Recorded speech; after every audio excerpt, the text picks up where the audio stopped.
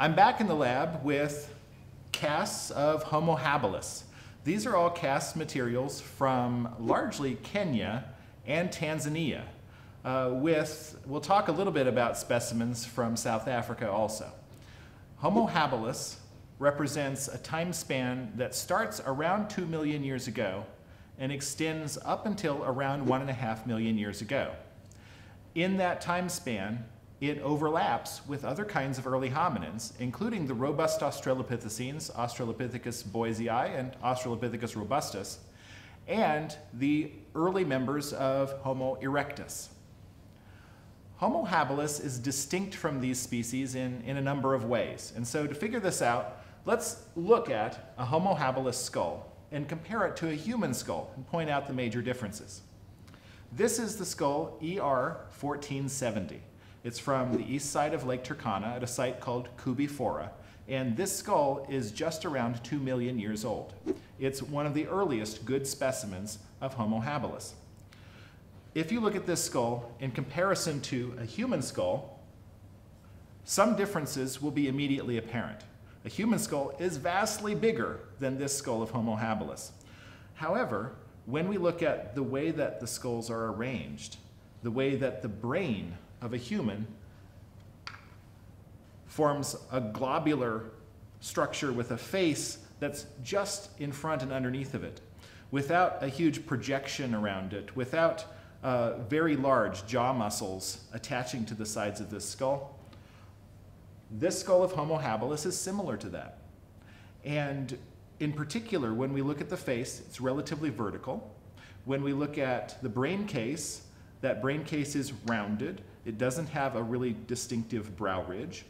It is, in some respects, a human-looking skull. If we compare this skull to the skull of a chimpanzee, we'll see that these really contrast with each other. The Homo habilis skull is larger. It's got a bigger brain. Its face is more vertical. It doesn't have large canine teeth protruding out from it. And unlike the chimpanzee, which has a very flattened area here in the bridge of the nose, Homo habilis has a slight projection of the bridge of the nose. Those are characteristics that make it different from chimpanzees. They also make it different from other early hominins. If we take the most famous skull of Australopithecus africanus, that's the skull from Sterkfontein, STS5, and compare that to ER 1470, we'll see that they contrast with each other in similar ways. STS5, like the chimpanzee, has a sloping face, it has a flat area above the nose, and it has a relatively smaller brain. Homo habilis stands apart from earlier hominids and from other kinds of primates in having a relatively large brain. And yet, when we look at Homo habilis in comparison to earlier hominids, it's similar to them in lots of ways that it's different from living humans. Living humans are relatively much larger in body size than any Australopithecine. Homo habilis is the same body size as far as we can tell from its postcranial remains. We have a few bones that look like they're probably associated with habilis. They're not like the remains of Australopithecus robustus, but they're much smaller in body size than human remains.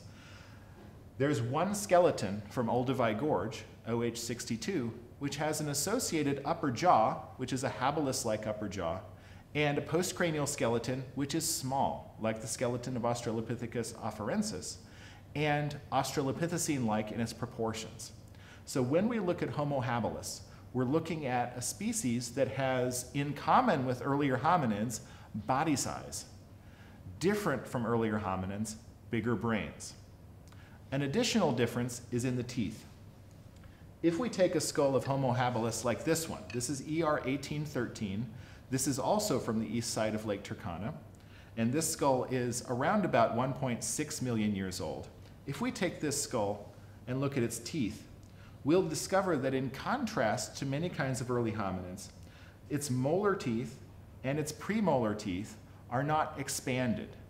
They're relatively human-like in their size.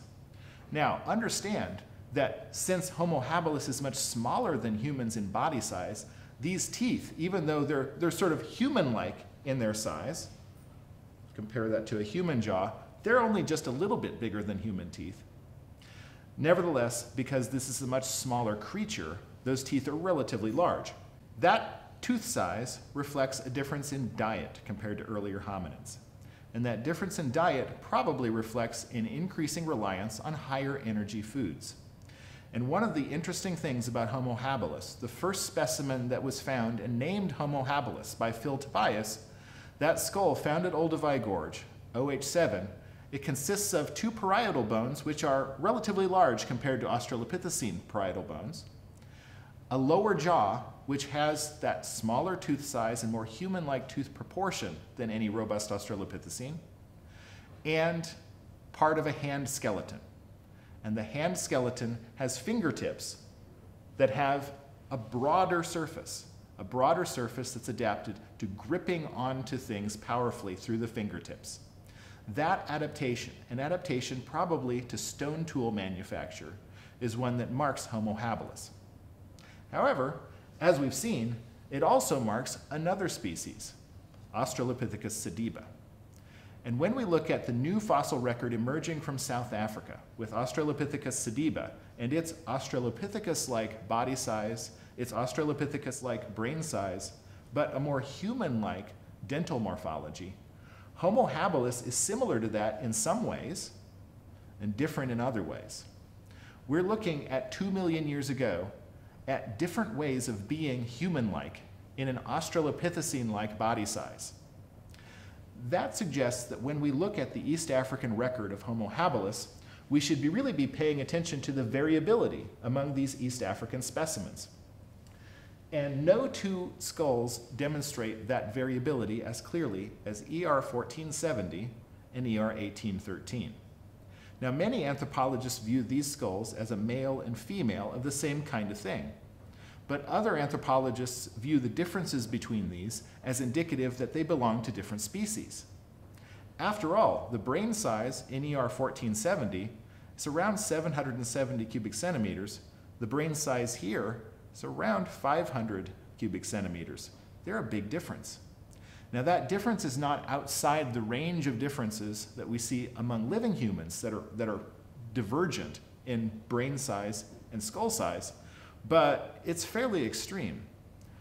When we look at their dentitions, now ER 1470 doesn't have teeth, but a recently found very similar maxilla, ER 62,000, has its teeth, and those teeth are quite large relative to the teeth of this ER 1813 skull. And the faces are fairly different. ER 1813, even though it's a small skull, has a clearer brow ridge across above the orbits than ER 1470 does. They look like they're human-like in slightly different patterns. Now, those differences could be due to the fact that they're 300,000 years apart. Or it could be due to the fact that that 300,000 year difference is actually one that's reflecting different kinds of habilines, as we would call them, in different times and places in East Africa. Now, we have a fossil record of these Homo habilis, or habiline skulls, and mandibles that's fairly extensive, especially compared to some of the earlier hominin species where we have 1 or 2 specimens. And when we look at them, we observe that they're pretty variable compared to living humans. Not only those differences between larger and smaller, but even within the smaller form. Here, this OH24 skull from Olduvai Gorge and ER 1813 from Lake Turkana, those skulls are pretty different in shape. Those differences may reflect geographic variation in one species that's widespread over space, or they may reflect slightly different adaptations that are emerging in different small-bodied forms of early Homo. Now, what's the big idea with Homo habilis? Its hands, its larger brains, its smaller teeth, they're all pointing to a more human-like adaptation than is present in any Australopithecine. And their time range from 2 million years on up to around 1.5 million years, that time range is a critical one in human evolution. It's just at the origin of the genus Homo, and then extending alongside the earliest specimens of Homo erectus.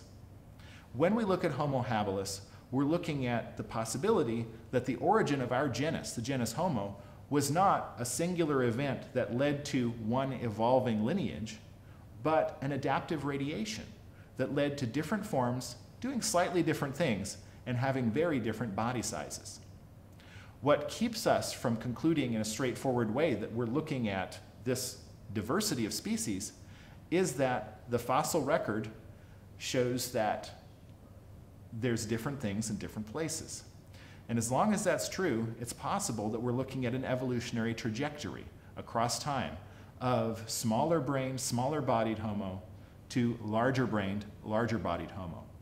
To settle that question, we're going to have to look closely at the fossil record of early Homo erectus.